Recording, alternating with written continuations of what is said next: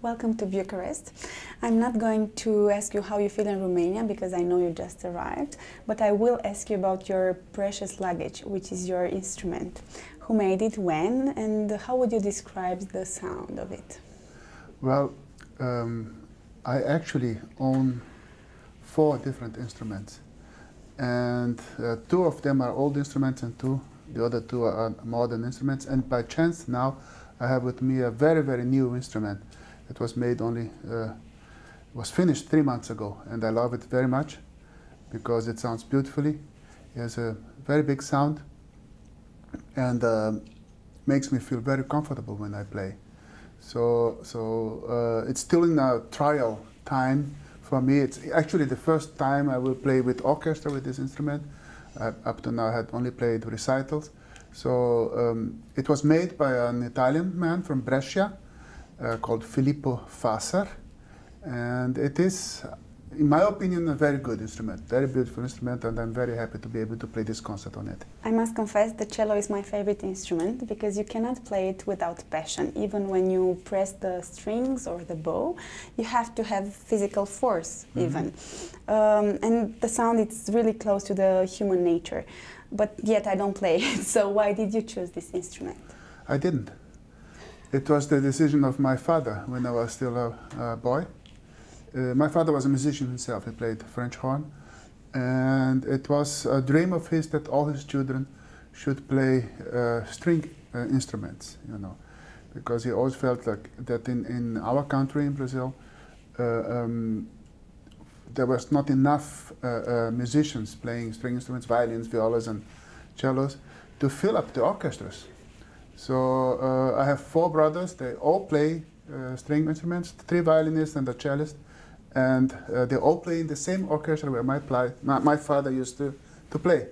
So partially his dream was fulfilled. But why does it appeal you? Because it has to. It's your life. You dedicate your life to this instrument. What's special about it for you? Well, you see, you start as a child, but you develop a love for one thing that is very wonderful, actually, which is music.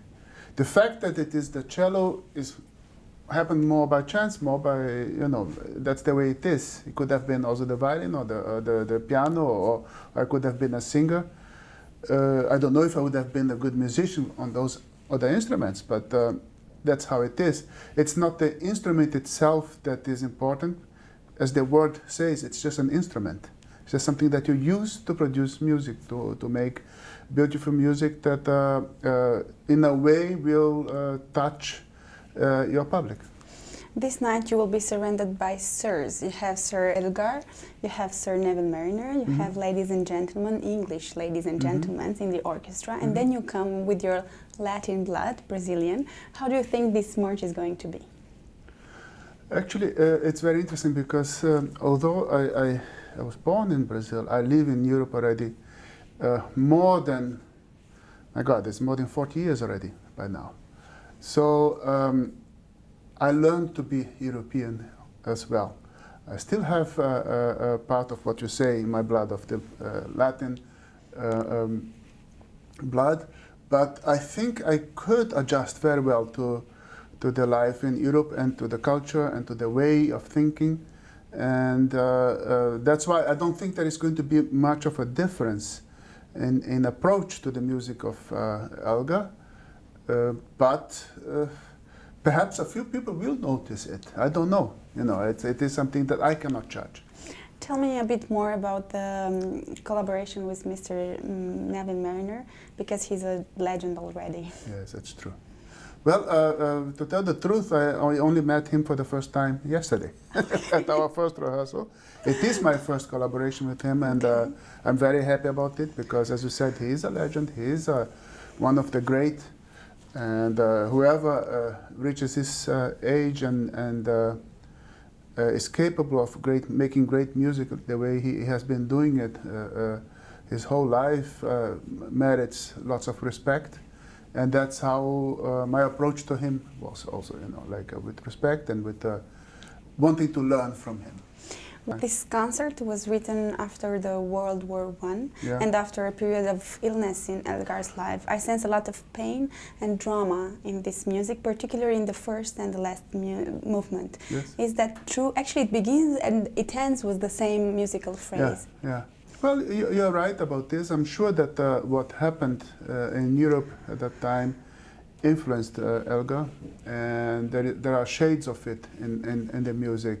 One cannot always say that it represents exactly what happened, but a composer like him was surely a very sensitive man, could not write a piece without feeling that and somehow representing what happened in Europe.